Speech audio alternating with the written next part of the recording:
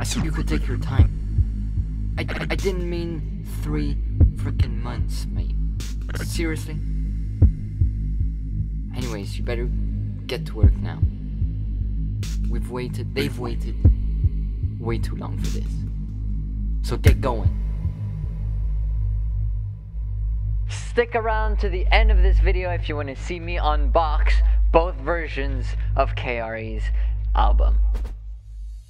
안녕하세요, hello fellow waves, welcome back to the channel. Today we are going to be checking out the sssignal weekly secret base. I'll be honest, I was planning to unbox TripleS's KRE albums at the end of this video, not knowing that they released 8 secret bases, all of which are Lovelution members. So does this have to do anything with Lovelution? I don't know.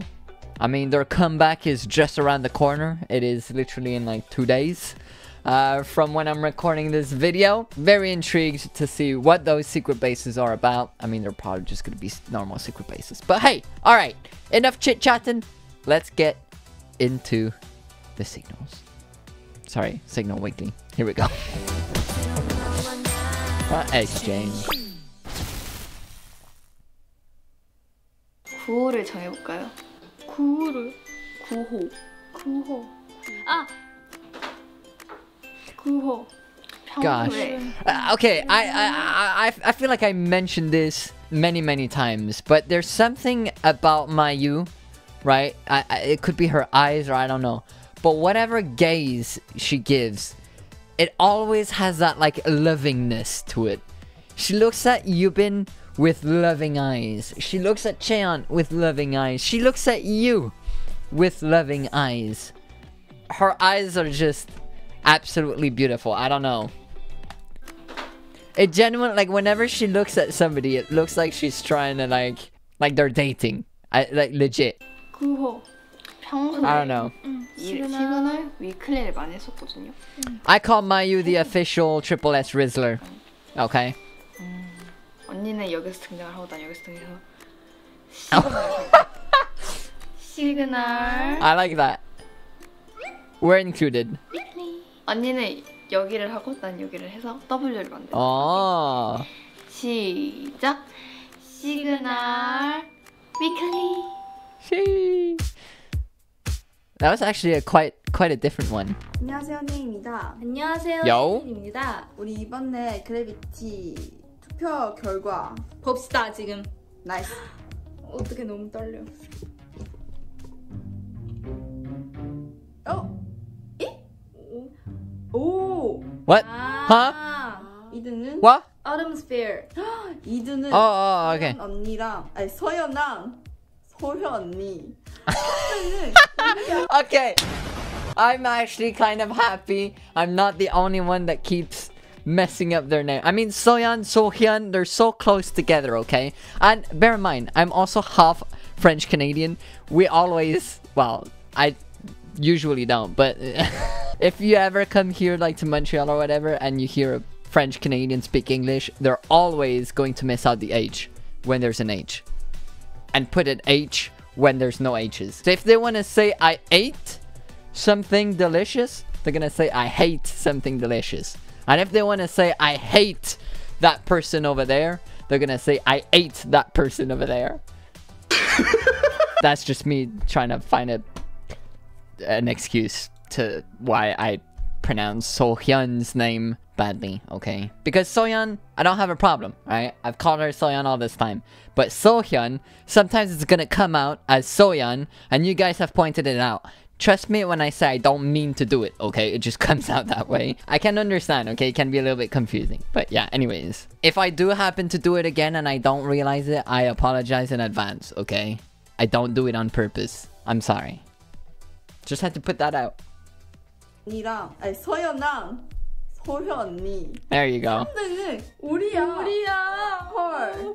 조금 아쉬워요. 그니까 우리 200표 차이인데. 맞아요. 그래도 서현 언니랑 서연 무대 너무 기대돼. 너무 궁금해요. What happened? What happened, subs? Was there subs before, or was I just completely understanding everything that you said?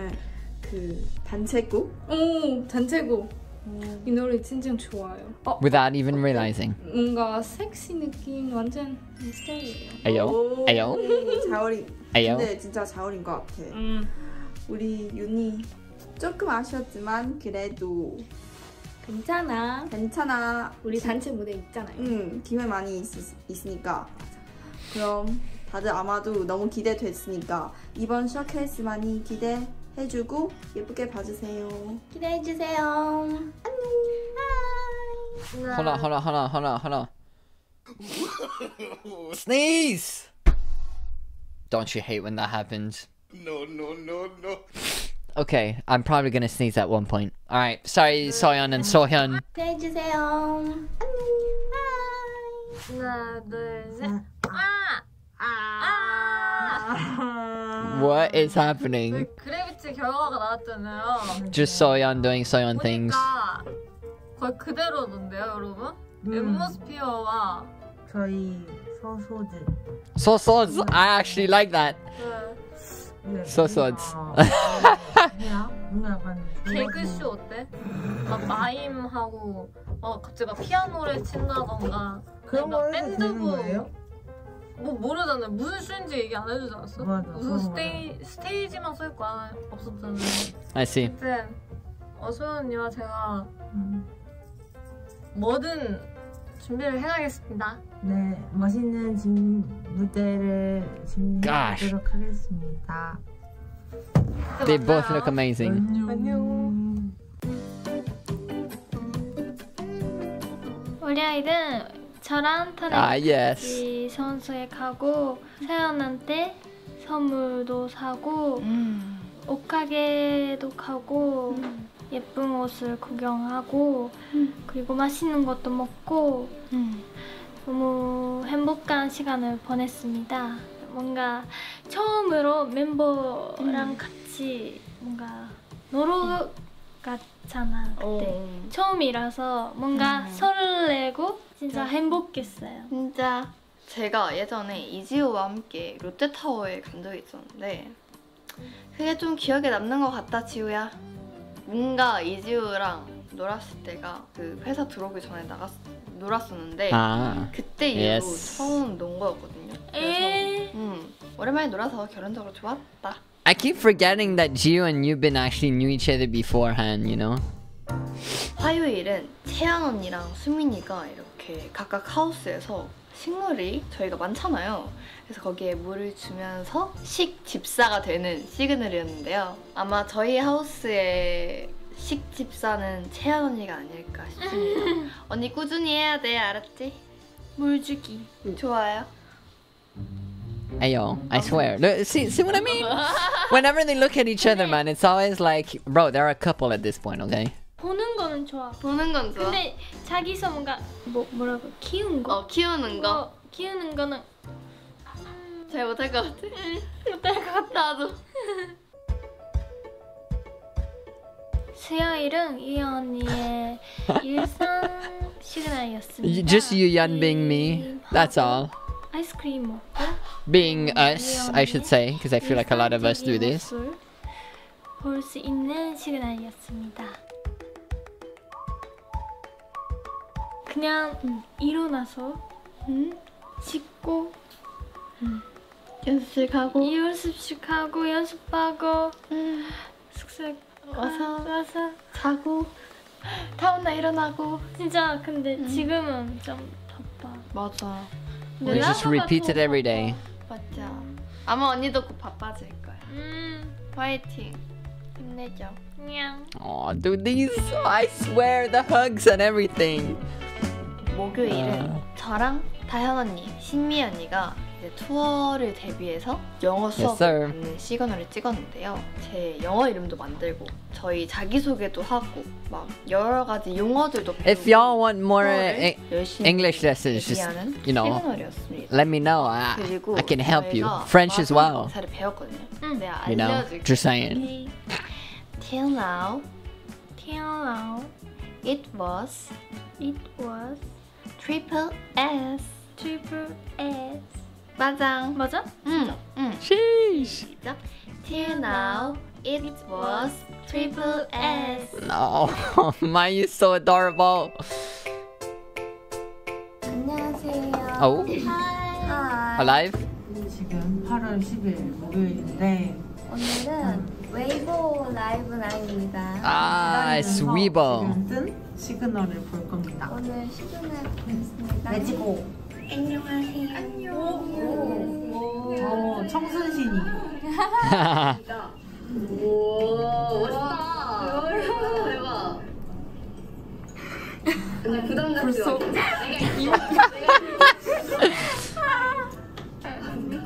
아니 시작 전부터. 아 뭐라고 뭐야? My favorite food is 떡볶이. 나도. Nice to meet you. 아니 처음만 하는데. 이것도 먹고 싶다. 그럴 줄 알았어. 그럴 줄 알았다 내가. 그러면 약간 내가 보기에는 약간 하얀색 꽃이 잘 어울리잖아. 되게 우아하고 수수한 느낌. 뭐가 있을까? 예쁘다. 데이지. Daisy. 데이지. 데이지 괜찮아요, 괜찮아. 데이지 거기에 나오잖아. 어딘지 알지? 그 영화? 어. 그분? 그분. 작은 머리 그분 예쁜 여자? 공주처럼 우아한. 데이지. 데이지. 그 개츠비. 오 맞아요, 맞아요. Ah, 개츠비에 나오는 여자 주인공. 데이지. 완전 예뻐. 데이지였다. oh. 괜찮아요? 모르는데 나 어떡하지? 그럼 어. 데이지 맞아요. 괜찮아? 데이지. 오케이. 영어 이름 오케이. 괜찮아? 오케이. 데이지 멋있다. Hi Daisy. Hi Daisy. I'm Daisy. How are you? 귀여워. Now it's TripleS Revolution. Love you. Sheesh. Well, we do have some English queens in Triple S, I gotta say. Can't forget about Yooyeon. 금요일은 Two. 언니랑 내가 밀푀유 나베를 만들어. I mean, not gonna lie, when I did a video call with them, obviously not all of them, it was with, I don't think I saw Dahyun. I think it was AAA and KRE, and that was it. Kaede wasn't even there. Yeah. Anyways, they were all really, really good at English. Nakyoung as well. I was surprised. Not Nakyoung recognizing me, bro. That came out of nowhere. I'll forever remember that part. But yeah, anyways, yeah, they're all 처음 같이 시그널 English 찍고 queens, I would say. 이제 약간 처음 시그널 찍으면서 처음 어떻게 보면 제대로 된 요리를 저도 처음 하는 거거든요. 그래서 그게 첫 요리를 만드는 상대가 언니여서 되게 뜻깊었던 것 같아요. 와 그리고 제가 Bro, I can't with these hugs, man. 그 유빈이 I love him. 유빈이 요리 잘하잖아. 그래서 그래서 너무 배우고 싶었었거든요. 진짜요? 그래서 오늘 이렇게 같이 요리할 수 있어서 너무 좋았어. 저도요. 요즘 애벌도 연습을 진짜 많이 하고 있고 러블도 이제 곧 보잖아요. 그래가지고 연습을 저희가 엄청 많이 열심히 하고 있는데 진짜 지금 러블이 더 먼저 나오게 되는데 애벌도 그거에 못지않게 완전 열심히 연습하고 있고 그래서 진짜 기대가 되는 것 같아요. 저희 이렇게 열심히 준비하고 있으니까 이쁘게 봐주시고 이번 주도 잘 마무리하고 고생했고 다음 주도 열심히 활기차게 해보도록 하겠습니다. 안녕!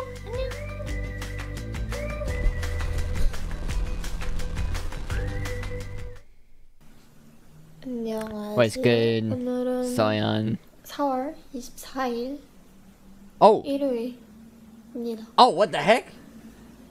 벌써 We went way back? 주말이 이렇게 지나서 Unreleased? 서울에서 맞이하는 두 번째 주말인데 주말은 진짜 시간이 빠르네. 뭘 했는지도 모르겠어요.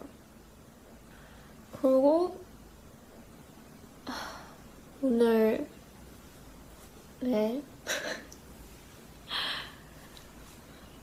Hello? 오늘 계속 주구장창 옷만 입었던 것 같은데 We went way back. This is before her debut, her announcement. I'm like, huh? Like, yes, she said 24th, but I forgot that the date is there. Oh my freaking goodness gracious.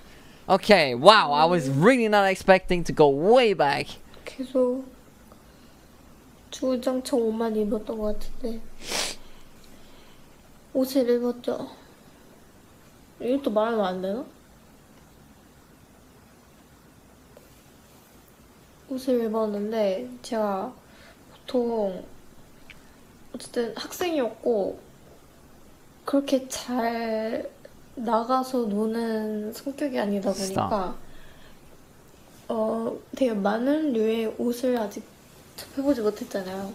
I see. 근데 이제 저는 좀 학생이었으니까 되게 편안함을 추구하는 옷을 되게 많이 입고 you know, sohyun, you 원래 still can. 편안한 거 좋아하고 그래가지고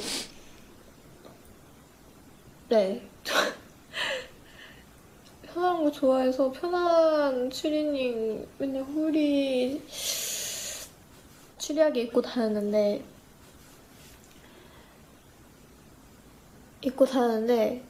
옷이 너무 어색한 거예요. 그냥 살이 드러나는 그런 옷이 너무 어색해서 오늘도 너무 입기가 싫었어요. 근데 뭐 노출을 싫어할 수는 있잖아요. It's fine. Nothing wrong with that. 네, 싫어할 수 있잖아요. 근데 앞으로 그런 옷들을 이제 어떻게 입나 걱정되네요.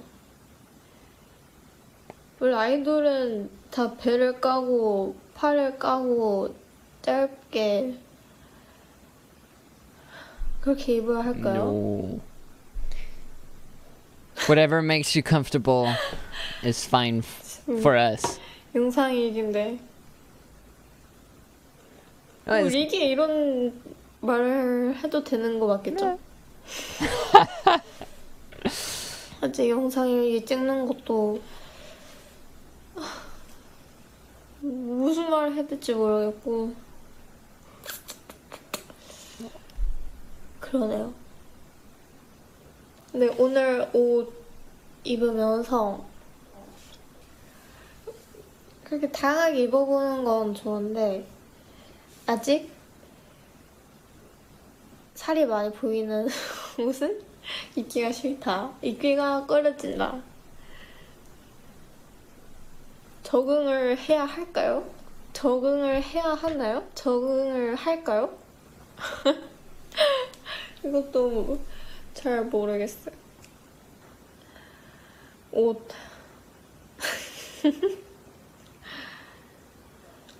그쵸.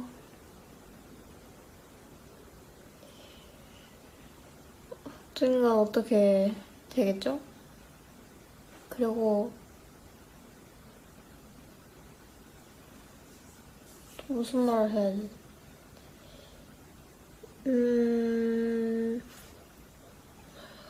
오늘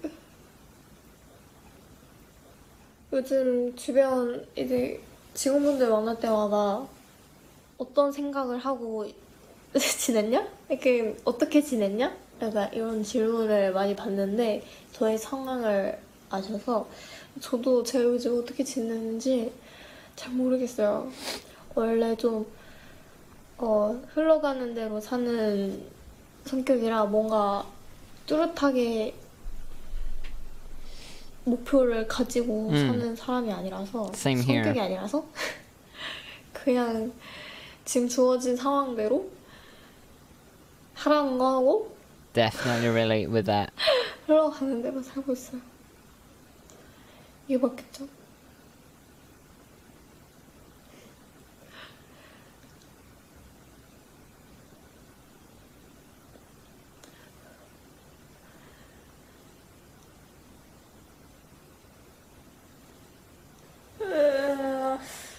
잘 적응하기를 미래에 좀 더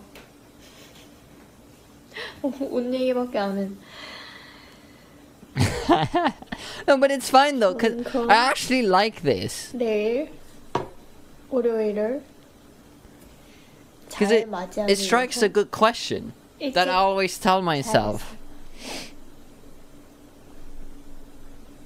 Puts a little bit of a view.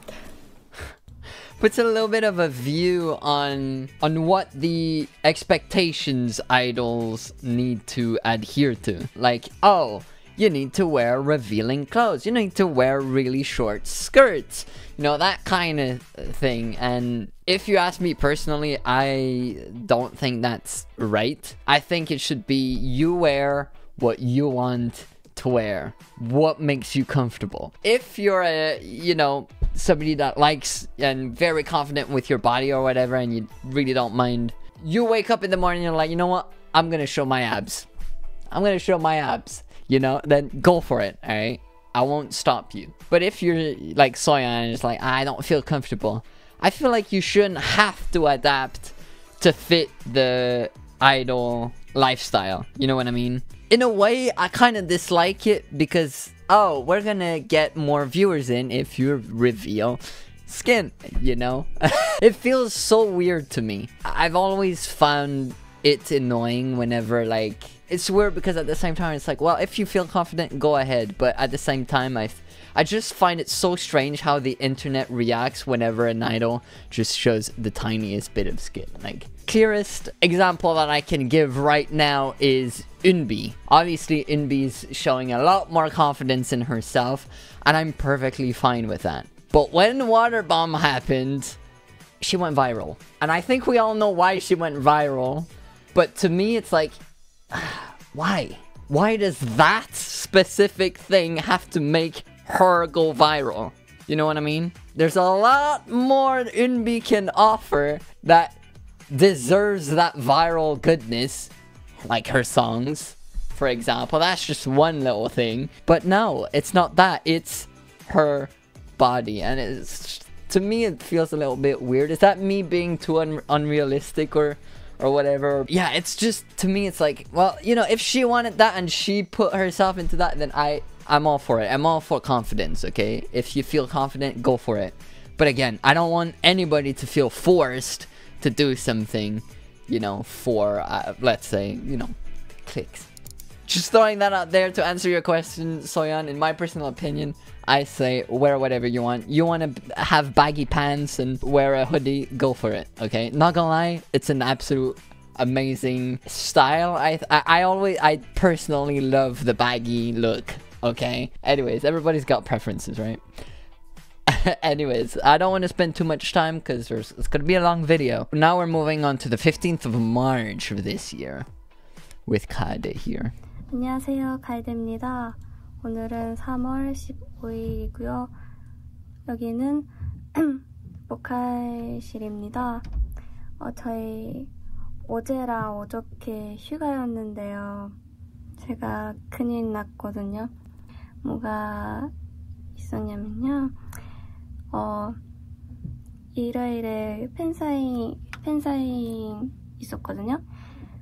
그래서 샵에 가서 메이크업 다 끝나고 편의점 갔다 와서 차에서 과자를 먹고, 그때 타야 되는 차가 없어서 다른 매니저님 차에 탔거든요. 그래서 거기서 과자 먹고 그 차가 왔으니까 그 차 타고 또 거기서 과자를 먹고 있었어요. 그리고 팬사인 끝나고 그때 한강 갔어요. 한강 가고 다음 날에 혼자서 쇼핑할까 그런 생각으로 너무 기분 왔고 그런 기분으로 매니저님한테 쇼핑해도 되나요? 이렇게 물어봤어요. 잘 갔다 와 이렇게 해주셨어요. 전화 끝나고 차 슬슬 갈까 준비하려고 했는데 가방을 딱 보면은 지갑이 없었어요. 왜 지갑이 없냐, 나 큰일 났다. 그래서 매니저님한테 저 큰일 났어요, 지갑이 없어졌어요, 혹시 매니저님 차에 저의 지갑이 없나요? 이렇게 여쭤보고 매니저님은 그 차에 찾아봐주셨어요. 근데 없었더라고요. 진짜 큰일 났다. 그래서 지갑에는 다 소중한 것들 다 있었어요. 그래서 Of course. 진짜 큰일 났다. 그래서 그때 낙연 언니도 있었는데 저 울었어요. 그때 진짜 망했다. Oh gosh, 그래서 no. 낙연 언니랑 같이 있었는데 낙연 언니는 이렇게 해주고 저는 울었어요. 너무 인생 망했다. 나 어떡하지? 앞으로 그런 생각을 했는데 다음날에 또 볼 일이 있어서 매니저님이랑 같이 갔는데요. 그 차에 맨 뒤에 지갑이 있었어요. Thank goodness. 그럼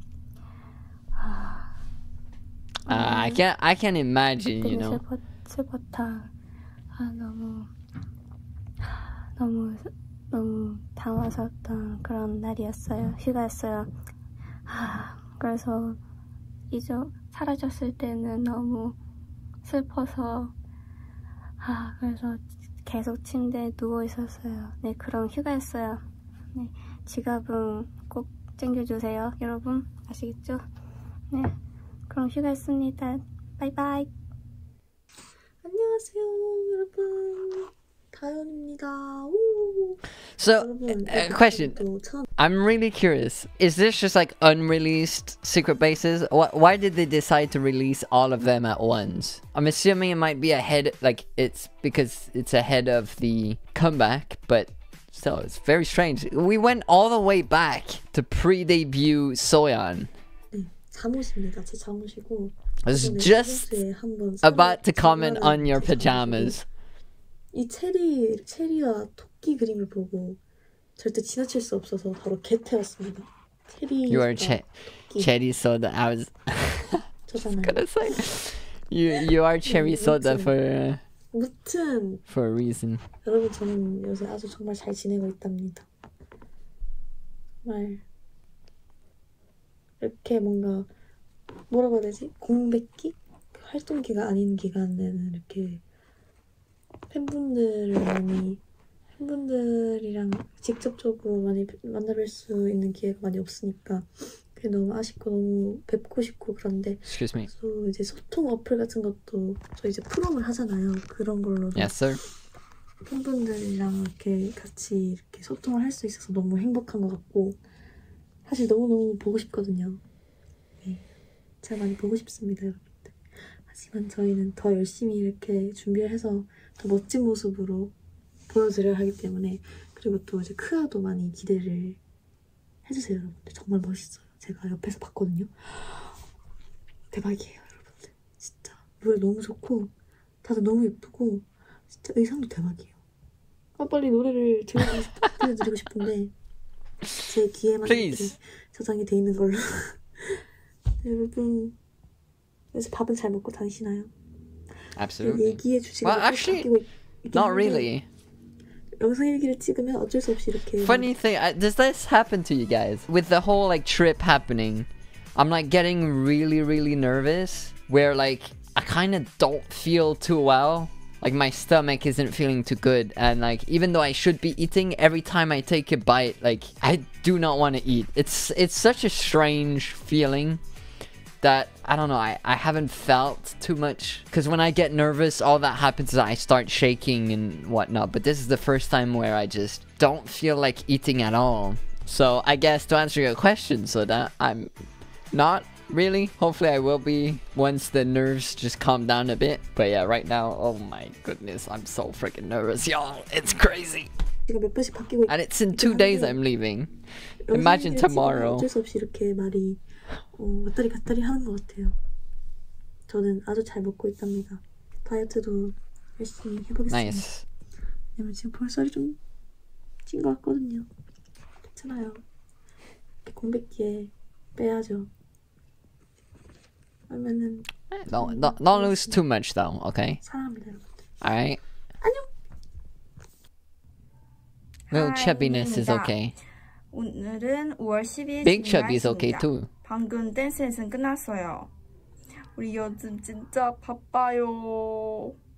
많이 안무 외우고 그리고 계속 댄스 연습 받고 있어요. 오늘 체리턱 촬영했어요. 뽕체리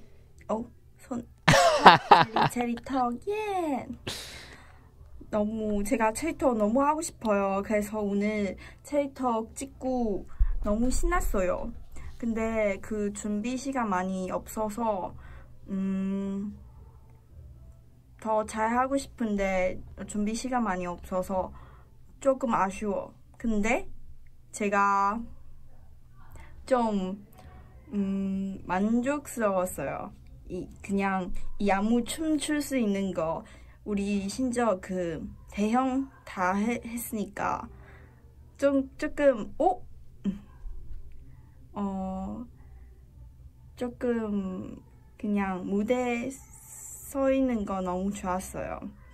그리고 오늘 앞에 카메라도 있고 뭔가 데뷔 전에 그런 연습.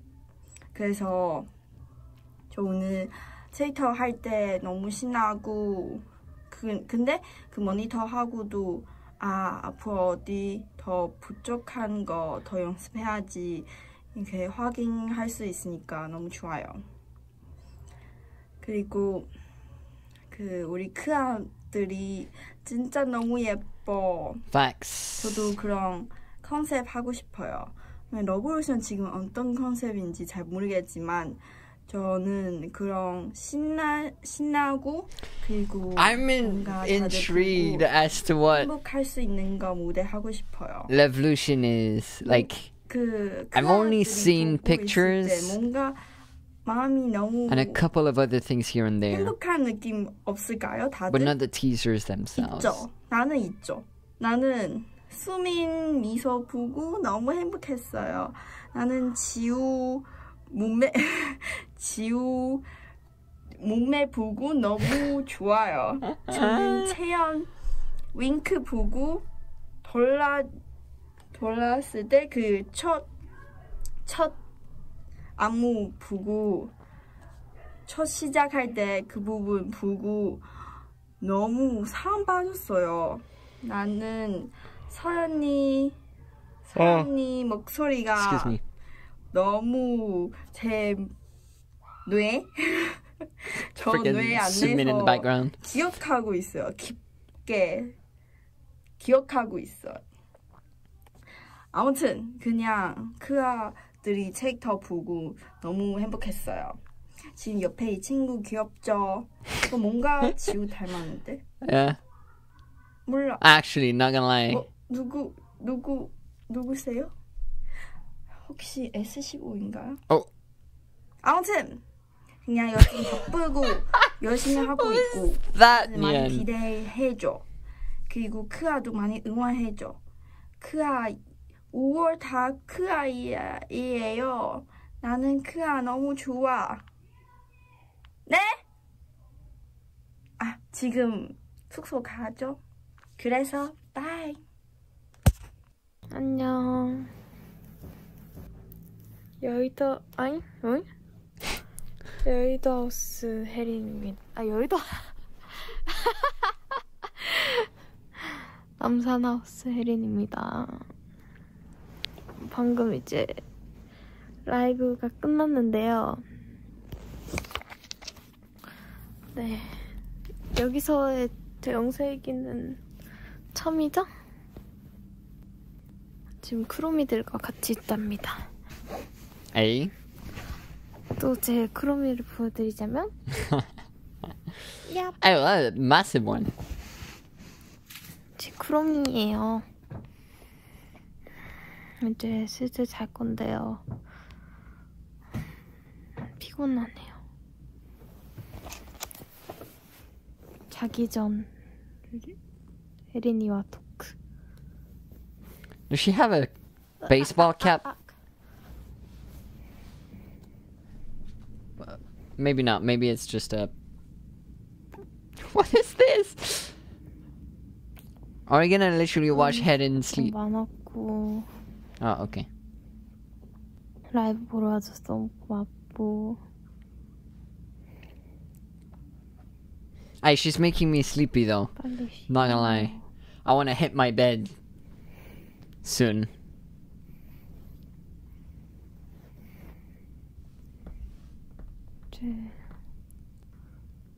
저도 화장을 지고 와야 되거든요.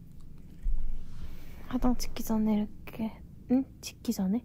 화장 지우기 전에 이렇게 영상을 찍습니다. 내 다리 뿅.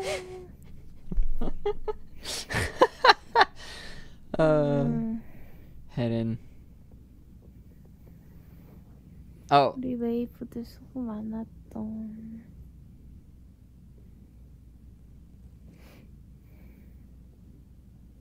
Bro, she's getting deeper and deeper into that bed. Is it just me? It's like the bed's about to swallow her. 오늘의 저는 뭘 했냐면요. 일단 라이언 연습을 하고 그 다음에 That's right. 나 뭐 했지? 또 개인 이제 월평곡 연습을 좀 했고요. Has it already been that oh my bro, 라이브 좀 time flies. 저는 학교도 갔다 오고 알찬 하루였습니다. 내일도 이제 학교를 갑니다. 저는. Why does she keep winking? Stop!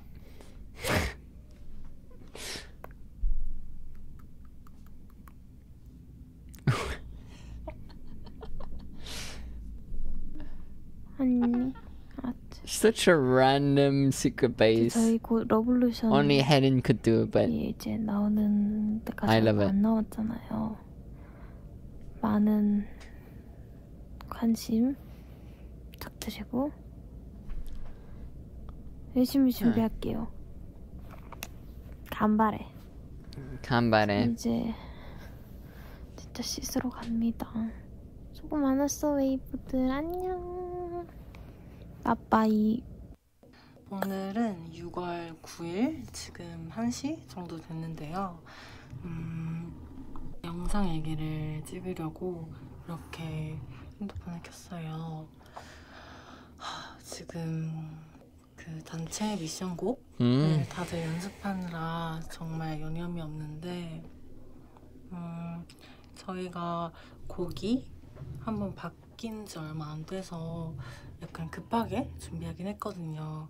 근데 그래도 전 곡에 비해서 좀 더 즐길 수 있는 구간도 있고 여름한 느낌이 있어서 좀 잘 보여드릴 수 있을 것 같고 하나 걱정은 이제 그 사비가 저한테 약간 높아서 춤추면서 부르는 게 약간 아직 어려운데 계속 연습하고 있으니까 제대로 보여드리는 날엔 좀 더 완벽하게 하려고 하고 요즘 약간 이래저래 일이 많아서 정신이 없는 것 같긴 해요. 또 이제 날이 너무 덥다 보니까 하루 종일 땀나고 샤워를 지금 하루에 2번씩 해야 되는 것 같고요. 진짜 벌써 이렇게 It's been more now. 제가 들어온 지 거의 2달? Like I said, time flies. 좀 신기하고 다음 S15님이 언제 들어오실지도 너무 궁금하고 이제 빨리 활동을 할 수 있는 그런 때가 오면 좋겠어요. 너무 재미있는 일들이 많은데 정말 정신없이 후다닥 지나가다 보니까 약간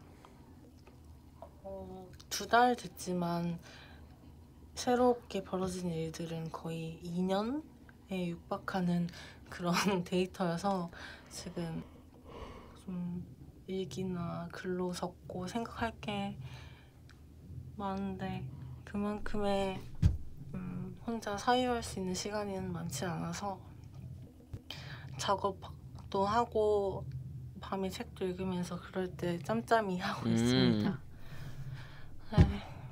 여러분들한테 더 좋은 모습 많이 보여드릴 수 있으면 좋겠고 이번에 크아 친구들 덕분에 했던 팬싸도 너무 좋았고 다음 팬사가 더 기대되고 다음에는 제가 이 네일도 인생에서 처음 받아본 거였거든요. 이런 걸 잘 안 하는데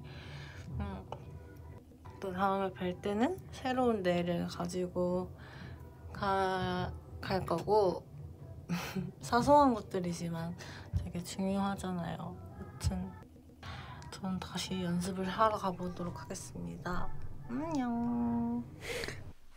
안녕. I love how she says like I'll go practice more when they're practicing like lion in the background. This was on the July 19th. 오늘은 7월 19일 수요일입니다. 여기슨이 아니라 왜 이래. 여기는 보컬룸이고요. 옆방에선 다현 언니가 열창 중입니다. 역시 우리의 메인 보컬 대박.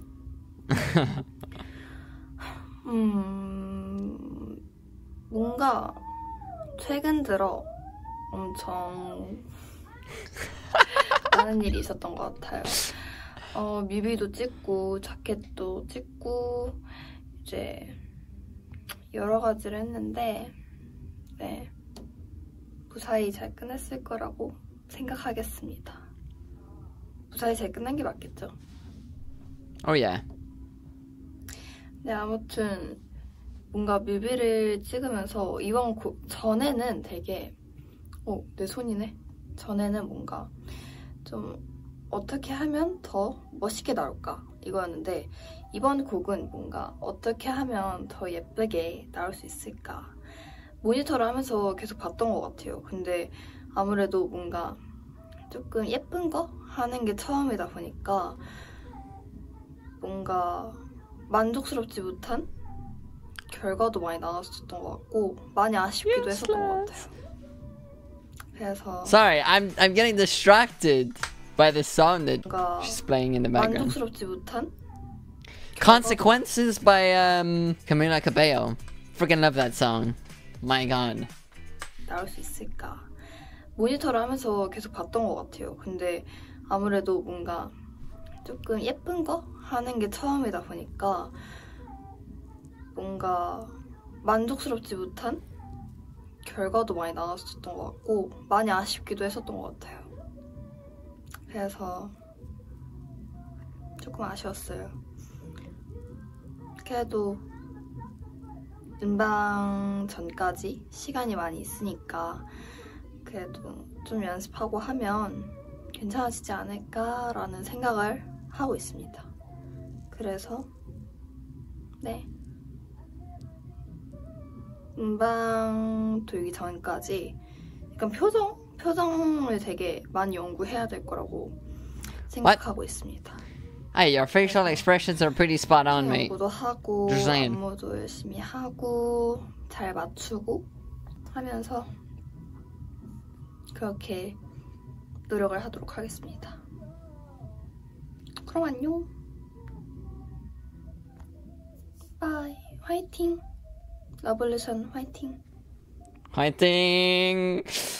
안녕하세요 여러분, 곽신일입니다. 오늘 라이브 방송 잘 봤어요? 저랑 서현 씨, 우리 콩리즈 같이 라이브 방송했어요. 오랜만이에요. 진짜 오랜만이에요. Oh my goodness, the visuals are insane on xinyu. 이미 11시 30분 정도 있다가 러브루션 I mean, they all look amazing. Who am I kidding? 더 조금 연습해요. 이번에 우리 진짜 열심히 준비하고 있어요. 녹음도 잘하고 있어. 노래도 좋고 진짜 완벽해 무대 나왔으면 좋겠어요. 저 한국말도 조금 느렸죠.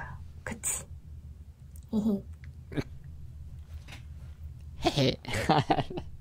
Love it. 라이브 방송 진짜 재밌어요.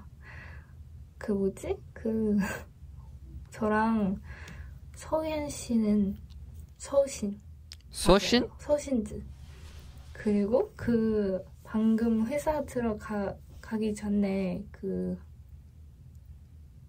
한 빌딩 이름이 서신이에요. 저 사진도 찍었어요. 진짜 잘했어요. 왜 오늘 방송 끝나고 왜 서신 나왔어요? 이게 운명아. 데스티니. 알겠지? 데스티니. 그리고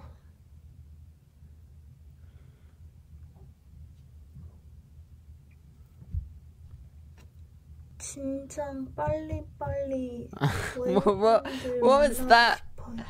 Gosh. She really went for that pose. 외우분들 한 번도 안 봤어요. 근데 라볼루션 컴백 때 2주 후에 2주 남았어요. 너무 설레요. 기다리죠. Will I have time to see them promote? I think I might, you know. 빨리빨리 외우분들 만나고 싶어요. Oh my god, Xinyu, please. 그리고 뭐지?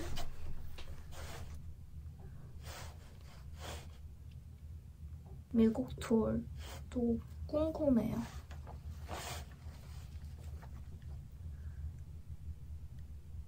다들 우리 콘서트 Don't say this to me.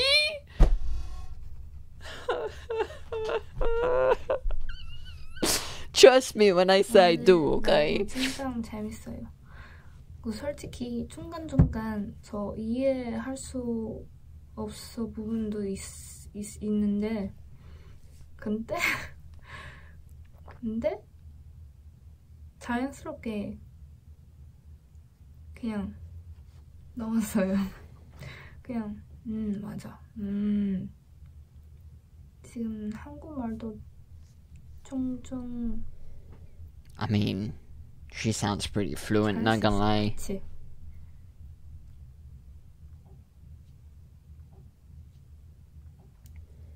There's the pose again. Pose again. Screenshot. Screenshot. A. Screenshot. Hey, she even said A at the same time. There's no way we said A at the same time. Xinyu.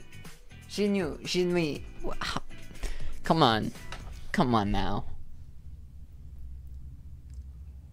A.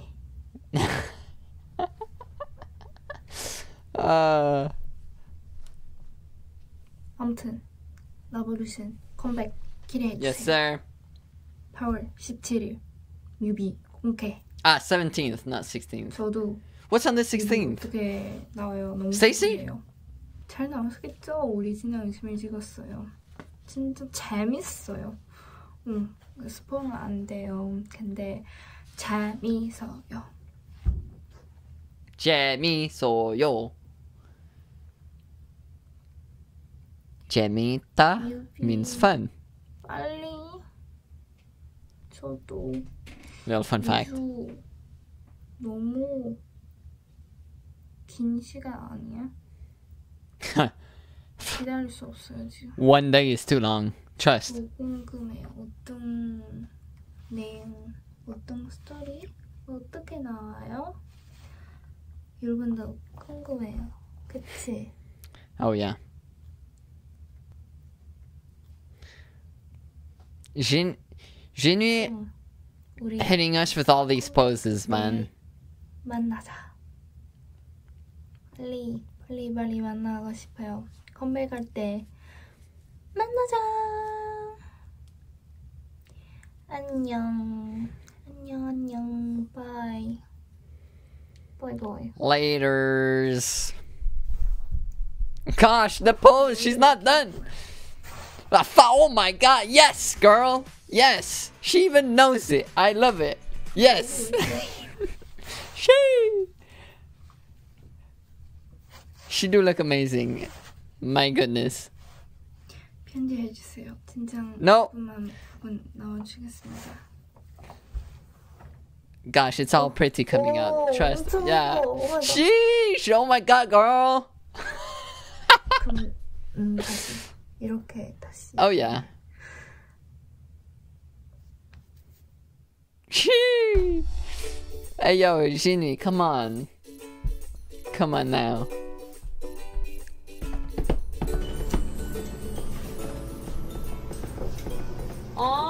Fun cafe. 우유 2개, 딸기 3개, 초코 3개. 감사합니다. Oh. 말이나 해줘. I was just about to say it's quite silent for how many people there are. Not gonna lie. 말이나 해줘. 나 생각 처음이란 말이야. 너무 예뻐. 고마워. There you go. 내가 처음 본 기분? 생각 처음 본 기분. 좋다. 잘 해놨다. 재밌네. 그러니까 나까지 축하를 할 수 있는. 이거 뭐야? What? How? That's it. So.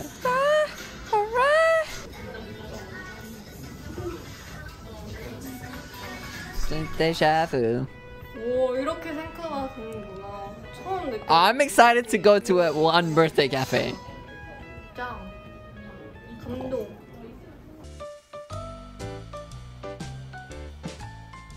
Oh, this is a jazzy happy birthday. Hello. 생신 축하합니다. Dang it.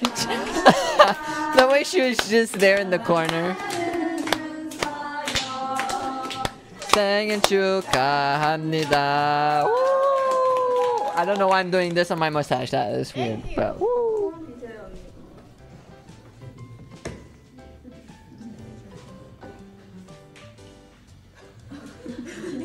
Oh, that's a long wish. She went through all the members. Trust. Is it actually? That is the best kind of cake. Come on.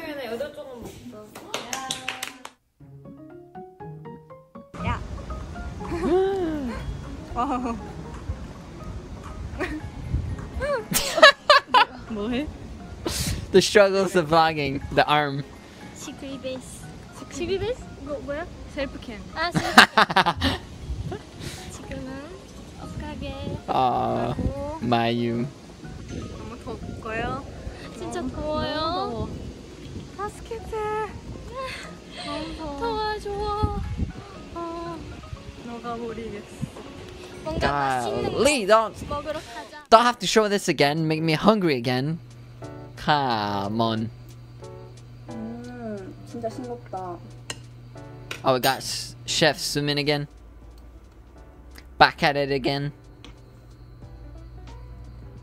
그리고 고춧가루를 더 넣어야 될 것 같아. Ooh.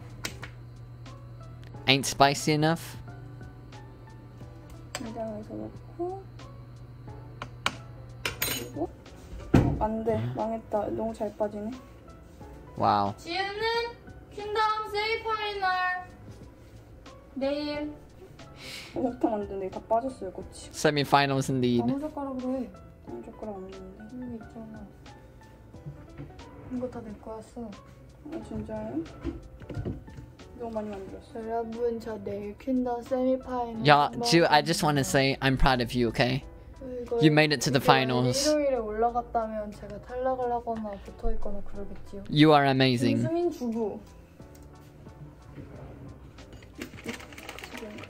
지금 빨리 먹어야 돼.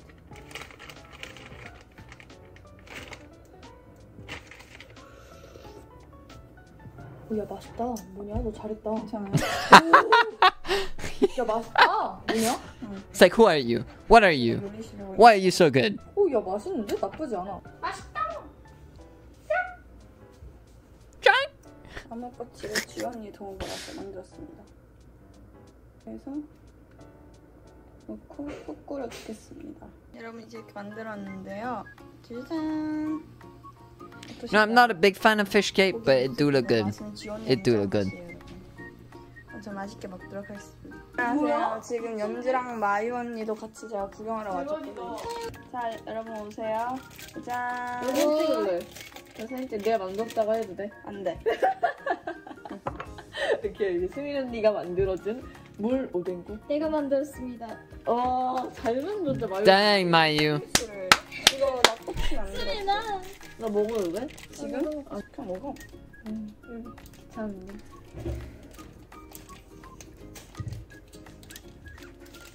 누구야? 그냥 음식 선물? 네. 이 정도까지야. 즐기는 거. 네, 마음이 예뻐. 나 내 학교 와. 내 학교 가자 먹어. 학교가 연지야? 나 6시에 일어나는데? 감당 가능해? 연지 계약했어? 내일 계약이에요. 그럼 여러분 성공적인 요리 마침 안녕. 아직? 응 아니야. 응 못 끊어. 응 너 영상 안 돼. 못 끊어. Oh. Oh, we're gonna like semi-watch it together? I haven't watched the teasers, man.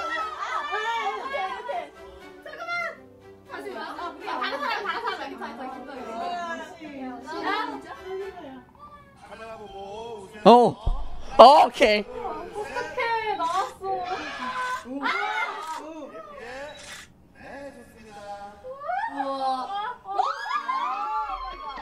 Ayo. Ayo. Okay.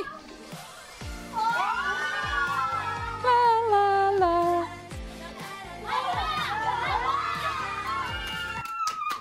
What? Yo, that okay. That legit looked awesome. That music video, that is. Definitely heard that part. Was it that part that they put in the when you voted? Because I definitely heard that before.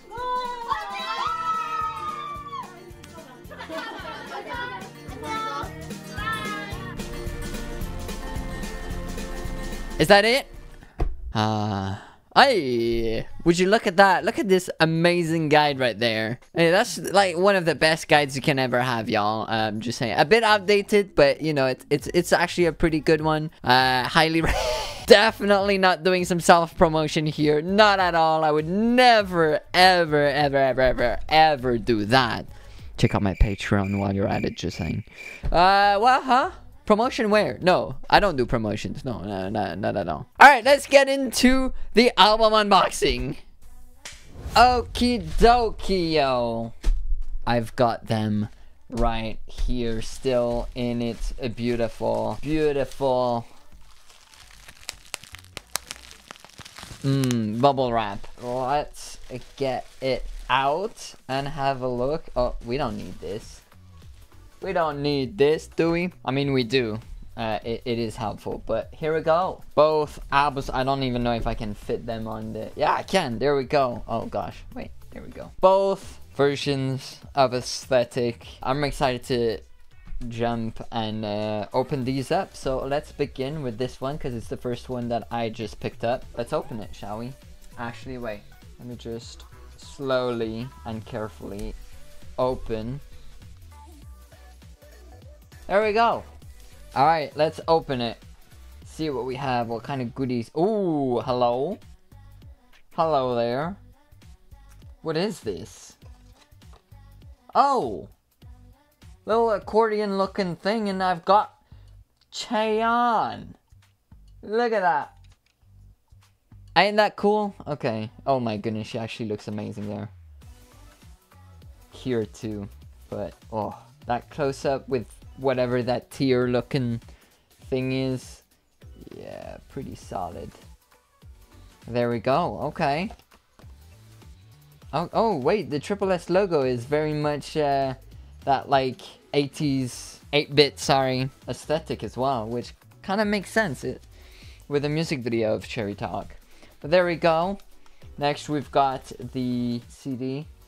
There we go. Beautiful pink. There. Next is the sticker set. Very similar to the other albums. I guess TripleS might keep this kind of look here in terms of like what they put in the albums. So like the sticker set's always gonna look the same, but it's gonna be different. Crystal. Well, maybe not actually. We haven't seen L'Evolution yet, but I do believe it's the same for Assemble as well as AAA. But there we go. The sticker set. Oh, how to work Cosmo and the objects. We don't need that, do we? Oh gosh, will I be able to fit this in?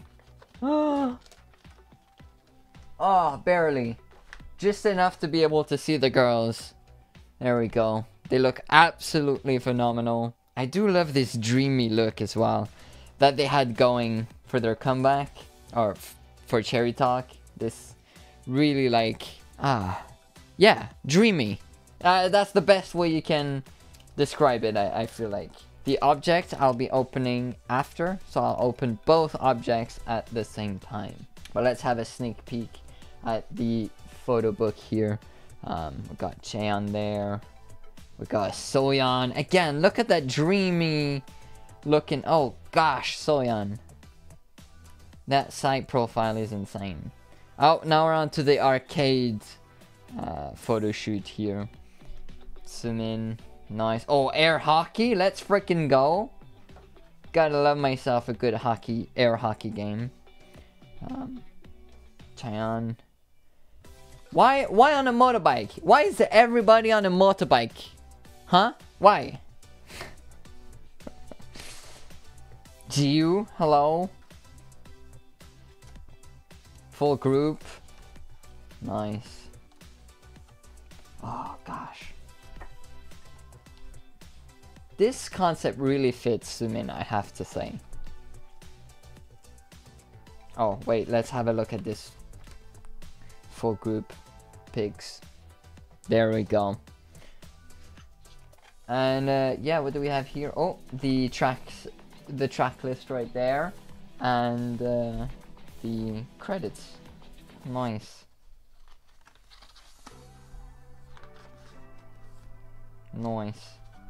Oh, Cherry Talk was made by, sorry, Cherry %.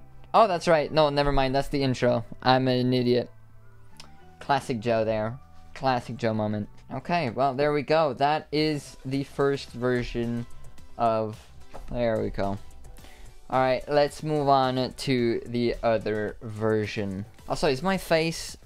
I feel like my face keeps getting out of focus and keeps focusing on Sakura back there. Alright, who do we got? Chaeyeon again! Gosh, I'm really on that Chaeyeon pulse. Oh my goodness gracious. That is, yeah. Dude. She looks amazing in that dress. Bro, I'm on those Chaeyeon pulls today. Holy moly. I ain't gonna complain. I ain't gonna complain. Alright, next is the CD. Beautiful white this time. Yes. There we go. Sticker set. Basically the same. No difference there. Object. Move away. How to use Cosmo. We already know. I even have my own little guide. Okay, I said I was gonna stop with the promotions. I said I was gonna stop with soft promoting my content. Alright, anyways, there we go. This one is less in frame. But, gosh, that natural look. Dreamy natural. That's what it is. A dreamy natural look. Definitely suits them. So we did good, fellow waves. We did good voting them in. Soomin. Sorry, it was Chaeyeon before, but this is Soomin. My goodness, Soomin, look at you. The pure white, pure. Heck of a look. Now this is Chaeyeon. Wow. Wow.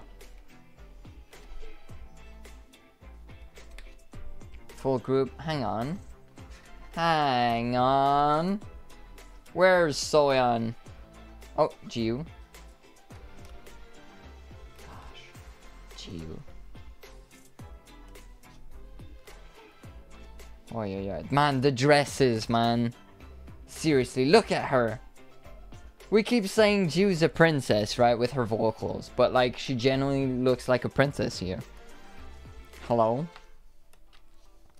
Oh, my goodness, Sohyun. Huh.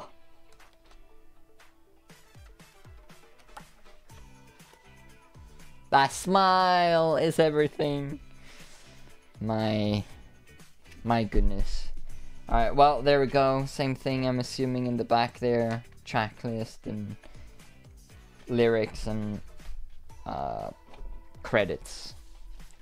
So there we go. There's that. Let's put everything back in. Actually, I want to put all this stuff under. There we go. Alright, now it's time to open the objects. What I usually do is I pick the two sides that don't have the cards and I just cut them as close to the seam as possible. Because I do, call me crazy, okay? But I do like keeping the packaging. It's really cool. I don't know, I love the aesthetic of the packaging. And so, yeah, I just keep every single one with me. Call me crazy, okay? But, yeah. Alright, first one. If I pull Chaeyeon, I'm on a Chaeyeon roll. Oh, I got jiwoo. Let's freaking go. Look at it. Look at it. Actually, this might be my first jiwoo physical special object. Could be wrong though. Alright, who did I pull next? Soomin? Oh, jiwoo again?